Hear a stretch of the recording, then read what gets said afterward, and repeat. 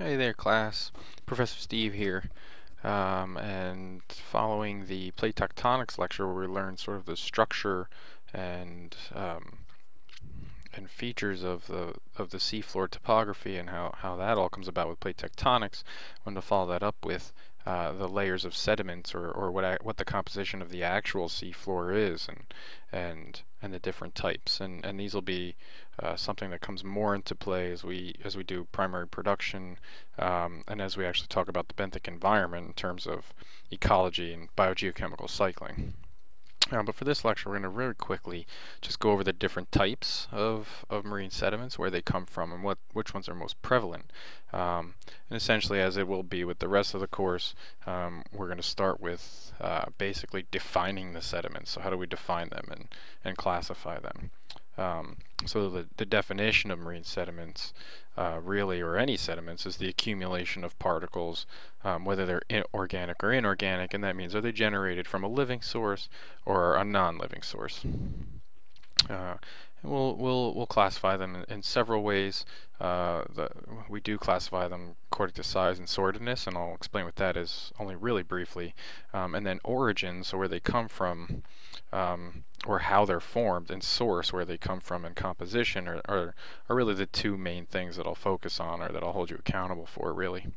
But first, the sediment size and sortedness. And size is self-explanatory, sort of how big are the particles, but it has a lot to do with where the sediments lie is very dependent on their size and mass, but also the size combined with the shape uniformity. So are they all pretty spherical? Are they all amorphous? They have angular and ununiform shapes. That determines its porosity, so how much space is in between each particle here. And it also determines how well sorted it is. Now, if we just look at size, if we look at all these things together, we can come up with a phi number, which is basically a measurement of how well sorted they can be. But I'm not going to hold you accountable for that at all. But what we do find is that the majority of sediments, marine sediments, are made up of,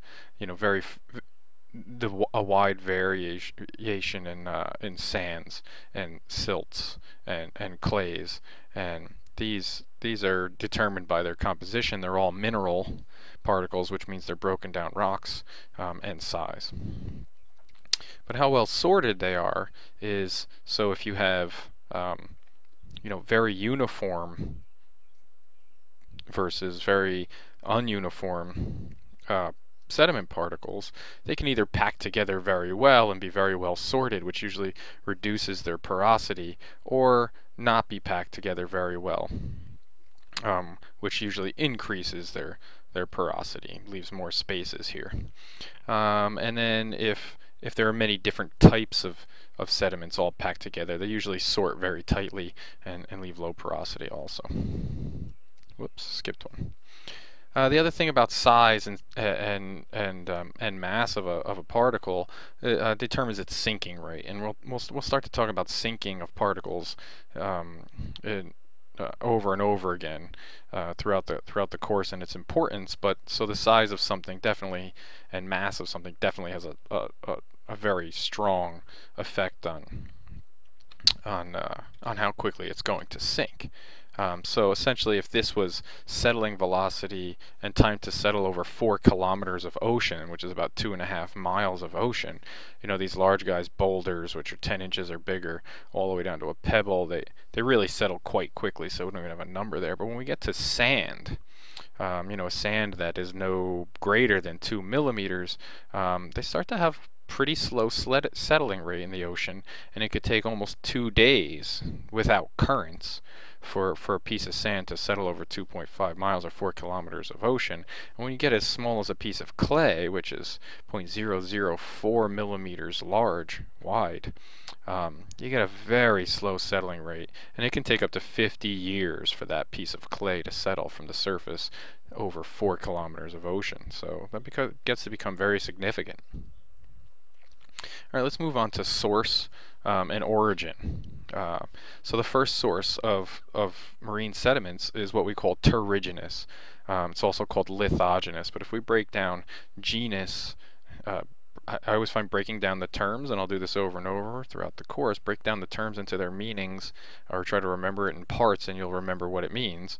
So terri means earth, terrigenous, terra, and genus means produced. So what these mean is they're produced from earth. So terrigenous sediments are inorganic because they come from the erosion of land, essentially. Rock that has formed prehistorically gets broken down through erosion and is washed through the water cycle into the ocean or onto the beach and settles and becomes the sediment.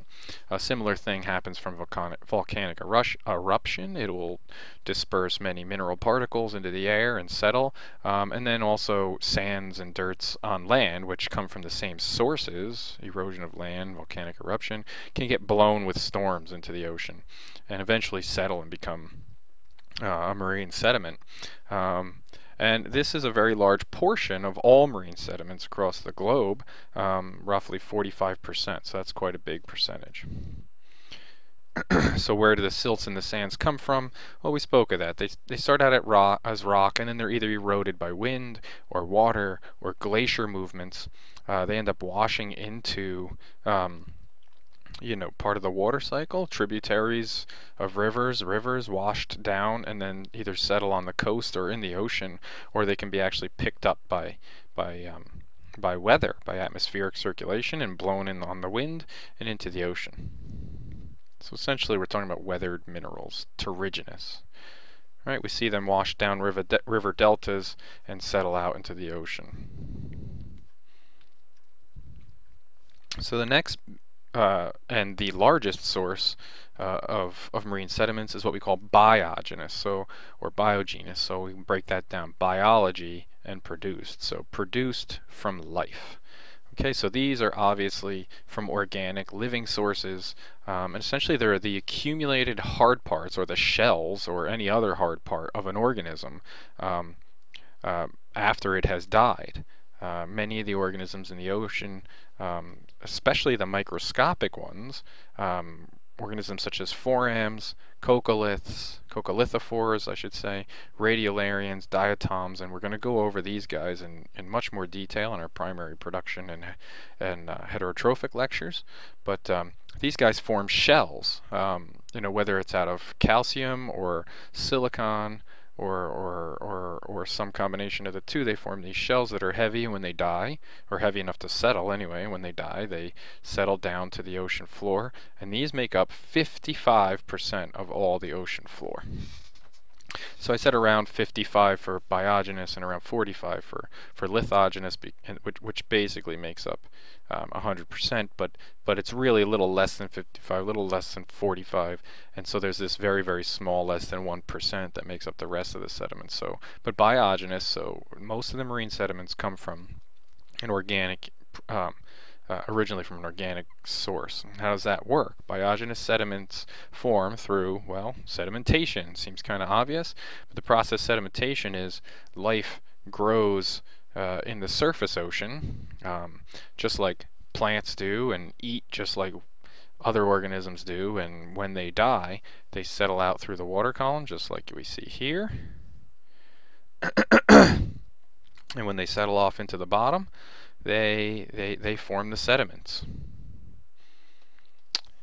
PP standing for primary production, and that's really the main source of the organisms that settle, but not just primary production. And we'll talk about that some more in a later lecture. Some of them accumulate so much, to such a great extent, so there have been prehistoric periods of such great production of organisms that they have settled out in gigantic layers and form huge layers of biogenous sediments that eventually become rock. And here we have the white cliffs of Dover, which have eventually been uplifted and exposed from prehistoric times, and they're made up entirely of calcium carbonate shells from microscopic organisms. So less than 1% of the remaining sediments, so remember the two main ones are Biogenous and Lithogenous, and the next biggest source is what we call Hydrogenous. Hydro meaning from the water, produced from the water. I didn't write that here, but that's what that breaks down to. And these essentially are chemical precipitates. So when essentially the water chemistry comes to essentially the exact point or the exact environmental conditions necessary for something for ions to come together and form a particle that'll settle out. So that's what we call a precipitate. This happens very much near tectonic events or underwater volcanic events like the mid-ocean ridges, where they're constantly pouring out material from the Earth's core. These things form, for example, manganese nodules. So a lot of manganese pours out, it precipitates out and drops onto the floor. And these are large examples, there's smaller examples, but on a whole, we're talking about a very small, less than 1% portion of the marine sediments. And the last one that I'd like you guys to know about is cosmogenous, so produced from the cosmos, and literally we're talking about space particles. So we have these large bodies of bodies of rock like meteorites. In space, they impact with the Earth's atmosphere and they break up into these tiny particles. Most of them do anyway. And if they fall on the ocean and settle out to the ground, they make up a small portion of we do detect them in marine sediments. And you see that these are much less than 1% of all the ocean floor, but they are a fact. They are a realistic part. So essentially, I want you to remember the four different types, but which ones are the two main ones, the Biogenous and the Lithogenous, and where they come from. And we'll get to more about why they're important later in the course. Thanks for joining me. See you next lesson.